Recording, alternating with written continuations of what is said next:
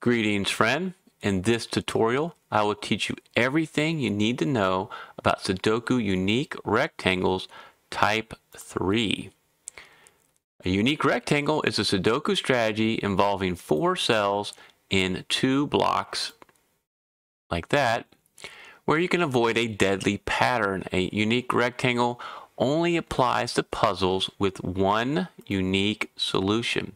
So every puzzle I feature on Smart Hobbies has been checked twice for one unique solution. So subscribe if you like to solve puzzles with unique solutions. The time to look for unique rectangles is after exhausting all easy and medium level strategies. In this, our first example, this is as far as you can solve without finding and using a unique rectangle type 3. So an easy way to spot unique rectangle type 3, just like a 1, 2, or even a 4, is to look for a naked pair that is locked, which means it's in the same block in either the same row or column. And so, example, you have a naked pair here in block 1 of a 5, 7, but it's not in the same column or the same row. So you cannot use this to find a unique rectangle. You come down here, and this meets the criteria of finding a locked pair. It's in the same row and in the same block. But then you need to find 2 other cells that share these bi-value candidates and have some extra candidates with it.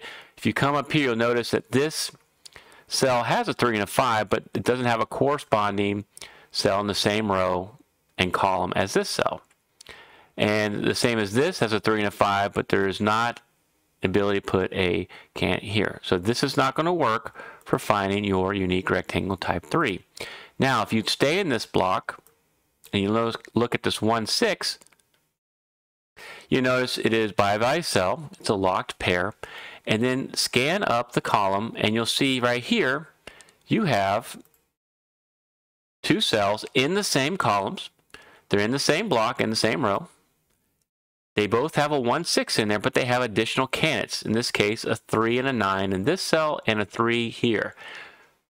When you see this situation, you have found a unique rectangle type 3. And the way you know it is a unique rectangle type 3 is actually scanned now in the block and in the row. You're looking for another cell that contains a 3, 9. And there's one right there. So what you notice is the 2 additional candidates are 3, 9, right? 2 different candidates. Here's a 3, 9 cell right there. The way the unique rectangle type 3 works is that this acts as a virtual cell. And the way to understand how best to solve this is to go, what happens if you didn't have a 3 or 9 in either one of these cells? So if you just had a 1, 6 in all 4 of these cells, you would notice that you could put 1s in these cells and 6s in these cells, and those values would be interchangeable. You could put a 6 here, 1 there, and you wouldn't affect the solve of the puzzle. Since you know the puzzle has a unique solution, this can't happen. This is a deadly pattern. This is a deadly trap. In order to avoid that, you know that one of these cells has to contain either a 3 or a 9. If you put one of those in there, you'll break the deadly pattern and give one unique solution. Since you have another cell in the row that has a 3, 9, what you know then is that one of the 3, 9 cell candidates has to be here. The other one has to be in there. This acts as a virtual cell. You know either a 3 or 9 is here and a 3, 9 is there. This is the most basic type of unique rectangle type 3 that you will find. In my next example, I will help you work through an example where there are more than 2 additional candidates, a little bit more complicated. And so I showed you how to find this. Now, how do you make eliminations? Well, you're going to go and you're going to remove a 3 and 9 from any cell in the same house as these 3 cells. In this case, this is row 6. Because you know one of the 3, 9 has to be here, one of the 3, 9 has to be here to avoid the deadly pattern, you can eliminate a 3 or 9 from any other cell in the row. You can remove a 3 from there, and you can remove a 9 from here and a 9 from here. And once you do that, you'll notice now there's only one place to put a 9 in block 6. So you can solve this for a 9. You can solve this for a 5, and you'll notice that you'll be able to make many more solves in this puzzle and solve it completely. So let's look at the next example and see if you can find unique rectangle type 3. Okay, this is example 2, and you're at the point where you need to look for unique rectangle type 3. And so like I said, the first thing you want to do is look for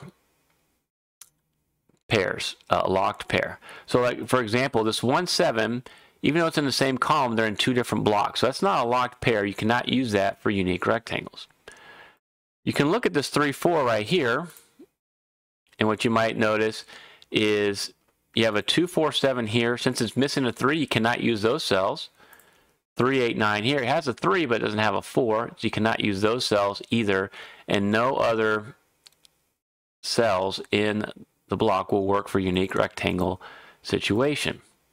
So keep scanning around, and maybe you notice here you have a 3, 5.